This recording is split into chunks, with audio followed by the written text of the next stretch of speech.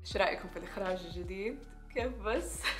لو ما تعرفوا ايش كان بيصير بحياتي آخر 3 شهور معناته لازم تتابعوني على الانستغرام. أنا عزقت في جدة ل3 شهور وأخيرا رجعت لندن لي أسبوع الحين في لندن.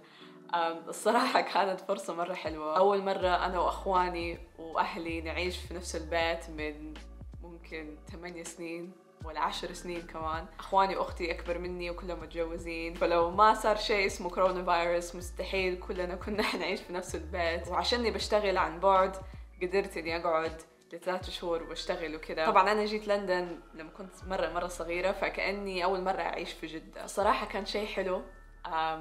قضيت وقت كتير مع اهلي، وعماتي خالاتي بنات خالاتي. الحين مرة وحشوني عشان كنت بشوفهم كل يوم جمعة. نروح نبات عند بعض وكذا. لي دحين اسبوع زمان في لندن، بس بحاول اتأقلم على حياتي القديمة. كنت المفروض اقعد 3 أسابيع في جدة، قعدت 3 شهور، سويت عملية خشمي. ما يعرف ايش بيصير في حياتي دي السنة، بس في هذه 3 شهور ادتني الفرصة اني افكر في حياتي، أفكر في اللي أبغى أسويه في حياتي. فلما رجعت صار عندي طاقة، صار عندي حماس. اشتريت عدسة جديدة عشان أصور لكم حاجات مرة حلوة عشان أحسن الإخراج في القناة هذه. حطوا لايك لو تبوني أنزل لكم فلوقات كثيرة، وسووا لي سبسكرايب. وعلى فكرة نزلت فلوجز من جدة بس على قناتي الإنجليزية، حط لكم الرابط تحت عشان تتفرجوا عليها. طبعا حنزل فيديو عن عملية خشمي، لو قيد نزلته حط لكم هو تحت. اليوم يوم سبت فإجازة هنا في لندن. خرجت أتمشى. صح المفروض دحين يدفي الجو، بس صراحة لسه مرة برد بالذات بمقارنة بجو جدة. I think I'm losing my mind, trying to stay inside the lines. It's like you're running in place.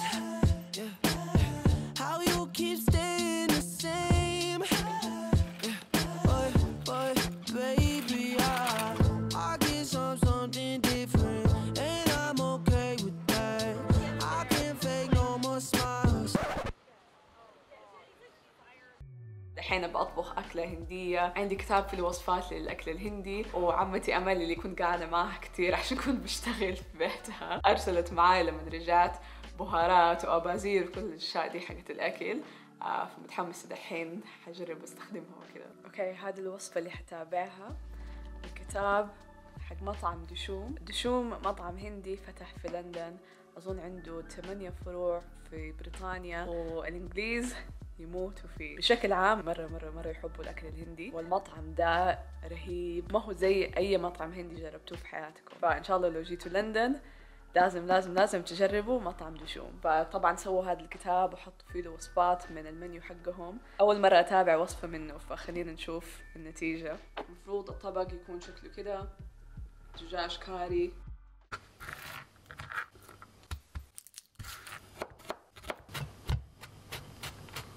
I'm better by myself. I'm better by myself. I don't need no one else.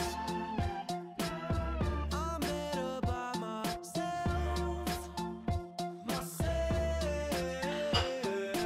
هاي اليوم يوم الأحد، قررت أجي هنا في شقة أهلي. طبعا أهلي ما هم موجودين، وعادة أختي عايشة هنا بس برضو ما هي موجودة. كلهم في السعودية، بس مساعدتنا نور في موجودة ومسكينة قاعدة من أول هنا لوحدها، فقلت أجي أسليها وأونسها. دحين حتحط لي زيت في شعري. شوفوا شعري كيف، شعري صار مرة طويل وأبغى أطوله كمان، بس المشكلة إنه شعري مرة خفيف. طبعا الشعر ملفلف ينشف بسهولة، فلازم شوية انتبه له وأحط له زيت وكذا. نور عندها وصفة اندونيسية تقول انها تحط البصل مع زيت النارجين، تحطه على النار شوية وتحطه في الشعر، وتقول انه مرة ممتاز. اختي جود دائما تسويه، ما شاء الله صار شعرها مرة غزير. فحنجرب اليوم ونشوف ايش النتيجة. بشرتي حاليا شوفوا كيف، يعني ما أعرف إيش أقول، بس طلعت لي حبوب. أتوقع مع السفر وتغيير الجو كذا لازم برضو كمان أسوي فيشل أو شيء.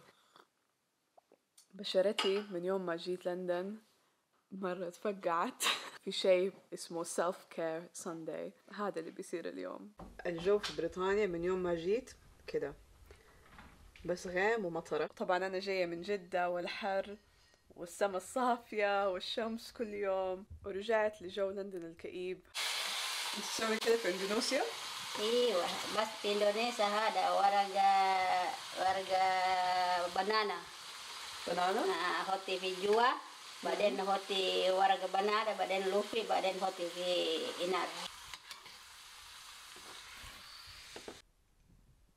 زيت كوكونات مع بصل؟ مع بصل بس حطي إنار شوية 5 دقيقة. ريحة البصل، بس الصراحة مرة أحب ريحة البصل فعادي ما تفرق معايا. في بعض الناس يحبوا البصل وما يحبوا الثوم، أو يحبوا الثوم وما يحبوا البصل. أنا الصراحة أحب الاثنين، أحب ريحة الثوم لما ينقلي، أحب ريحة البصل لما ينقلي. يعني البصل أنا الصراحة إني أكله حاف. قولوا لي في الكومنتس تحبوا البصل وما تحبوا البصل. ada dawa في إندونيسيا basol يعني bawang basol إندونيسيا. باوانغ. نور كيف خش من جديد؟ مرة كويس بس الله خلاص هذا كله سوا ما شاء الله مرة كويس. طيب كويس. نحاول في زي كبير كبير شوية وبعدين داخل ما شاء الله مرة الحين أحلى صح؟ أيوة أحسن. هاي لي ممكن 3 ساعات وزيت في شعري. الحين ححط هذا الفيس ماسك بعدين حستحمى. الفيس ماسك هذا من شركة دكتور أورجانيك، في له عسل اسمه مانوكا هاني. مانوكا هاني يعتبر من أفضل أنواع العسل للبشرة أو للشعر وللصحة لو أكلتوه. كمان في له ألوفيرا، في له تشاينا كلاي، شاي باتر، كوكو باتر. ريحته تجيب السعادة.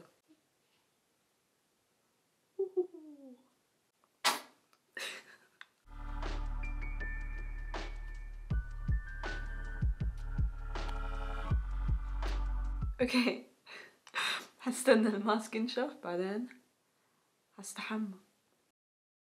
هاي اوكي استحميت، غسلت شعري. شوفوا كيف، الله النظافة. ما سويت ولا شي ثاني اليوم، بس اتغديت ريش مع خضار. اليوم كملت بالضبط 7 أيام في بريطانيا. أول أسبوع قضيته في بريطانيا كان غريب. في بنت اسمها سارة إيفرارد انخطفت ومسكينة ماتت انقتلت، وطلع انه شرطي يشتغل في لندن خطفها وقتلها. فلندن كلها انخضت من هذا الموقف. طبعا كل واحد يفكر انه كان ممكن يحصل له. هذا الكلام حصل في ساوث لندن في منطقة كلابم. طبعا كل البنات والحريم مرعوبين من هذا الموقف. كثير من البنات اللي في بريطانيا قاعدين يحكوا في تويتر كل المواقف اللي صارت لهم مع الرجال والأولاد اللي آذوهم. يعني ما في بنت ولا مرأة في الحياة ما تعرضت لهذه المواقف. بعدين أمس في الليل صارت مظاهرات. أمس خرجوا ناس مرة كتار عشان يحطوا ورود يولعوا شمعة عشان يفتكروا هذه البنت، بس عشان كورونا المفروض ما يتجمعوا الناس.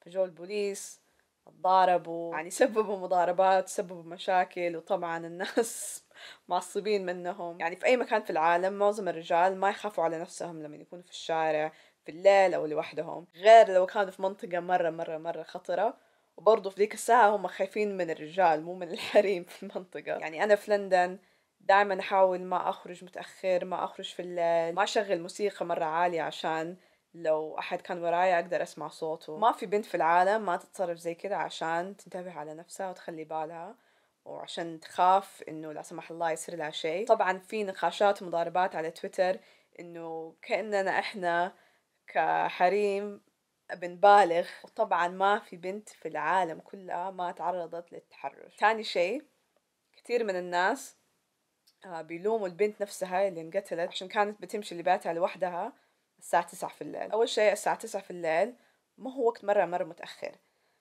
تاني شيء حتى لو كانت بترجع لوحدها الساعة 3 الصبح المفروض تتعرض لهذا الشيء. كيف تلوموا البنت وواحد رجال قتلها، واحد رجال خطفها من الشارع وقتلها، وجالسين نتناقش عن مين الغلط في الموضوع؟ يعني من جدكم ما في بنت المفروض تحس بالخوف بس عشانها بتحاول توصل من بيت صاحبتها لبيتها. من حقها انها تمشي في منطقتها محل ما هي ساكنة في الليل بدون ما أحد يأذيها، بدون ما أحد يخطفها، يعني حقوق مبدئية للإنسان. فبس صراحة مرة انقهرت من الناس اللي كانوا بيحطوا الغلط عليها. بالنسبة لي أنا مرة كلام فاضي. قولوا لي أنتوا رأيكم في الكومنتس اللي تحت، خلينا نفتح نقاش عن الموضوع. بس حبيت أقول أي ولد أو رجل بيتفرج على هذا الفيديو دحين، أرجوكم لو أي بنت حكتكم قصة إنه أحد اتحرش بيها وكده، لا تحسسوها إنها بتبالغ، لا تحسسوها إنها بتكذب، لأنه ترى هذه الحاجات بتصير وتحصل مرة كتير. تاني شيء، لو كنت ماشي في الشارع وفي بنت ماشية برضو في الشارع وبس انت وهي، حاول تقطع الشارع، حاول تكلم صاحبك في التليفون، حاول توقف، اديها سبيس عشان ما تحسسها بالخوف وما تحسسها انك ماشي وراها. واخر شيء طبعا كل البنات عارفين انه معظم الاولاد ما هم بطالين، ما يبغوا يعازوا البنات. بس المشكلة البنت لما تكون ماشية في الليل ما تقدر، مستحيل تفرق بين الرجل الكويس والرجل البطال. فحاولوا تفهموا ده الشيء، انه احنا بس بنحاول نحمي نفسنا وبنحاول ما نتعرض لموقف سيء. كل هذا الموضوع يبدأ بالاحترام للمرأة. فلو لقيت من أصحابك يتكلموا بطريقة قذرة عن البنات، قول له يا أخي ترى هذه ما هي شطارة. وكمان في نقطة، أكره لما الواحد يقول أتخيل لو هذه كانت أمك، أتخيل لو هذه كانت أختك. مو لازم تتخيل إنها تقرب لك عشان تحترمها. دافعوا عن البنات، مو بس لو بيحصل موقف قدامكم، بس كمان في المواقف اللي بس بينك وبين أصحابك. يعني حاول بأكثر ما يمكن إنك ما تسكت على هذه التصرفات. صح هذا الموقف صار في بريطانيا، بس كان ممكن يصير في أي محل في العالم. دخلنا في جو مرة سيريس، بس أحيانا أحب أتناقش عن مواضيع مهمة بالنسبة لي. وبس إن شاء الله عجبكم الفلوج، حطوا لايك لو عجبكم الفيديو تبوني استمر في الفلوجات. سبسكرايب، تابعوني على الانستغرام، تابعوني على تيك توك. أوكي، أشوفكم على خير. باي.